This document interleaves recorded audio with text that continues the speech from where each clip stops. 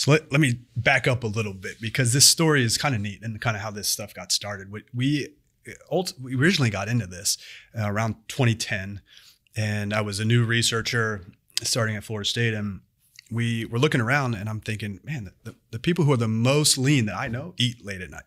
But then we had this sort of contrasting view with different TV shows and things, weight loss shows, where they're saying cut off, stop eating at this time, stop eating at 7 p.m. or whatever it was.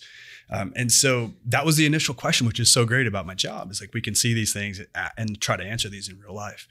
And so we started our first trials looking at just that. What if we gave whey, casein, carbohydrate, or like a water placebo? And we would give people this. And it's important to define this. The way we have done it, and the other people in this space, is you're feeding this 2 hours after dinner.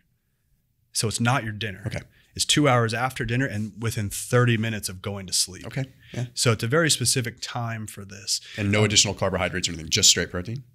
The original trials were either 100% whey, okay, 25 to 30 grams, 100% casein, straight carbohydrate, so we could calorie match, or a water placebo. Cool. Right. And so different groups have looked at this. We also measured things like satiety and appetite, and from a scale, like, how hungry do you feel? And in all of that work, the conclusion that kept coming up was either there's no change at all, or you have a little bit of an increase in metabolism measured by resting metabolic rate, and we have a small uptick in satiation, or satiety in the morning. But we're wondering the whole time, is that good or bad? Yeah. If you're not hungry in the morning and you're not eating, is that a good thing for weight maintenance? Is that a bad thing? What does that actually do? And so along those same times, we actually did a study in people that were overweight, and we did acute feeding. And no matter if it was whey, casein, or carbohydrate, we saw a negative. And the negative to that was that they had a small uptick in glucose. It's not doing anything to the body fat stores at that low calorie level.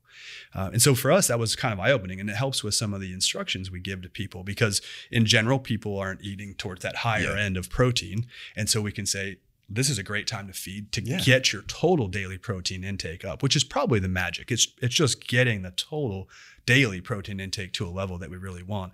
Maybe not necessarily that it's right before bed, but you're usually home, you have access to food. For sure. It's an easy time to do it. It's not going to put on fat. It might uptick metabolism. Now, the criticism, again, that we get even now continues, because there's still big questions in this space. Like, sleep is like the biggest thing right now that we're looking at.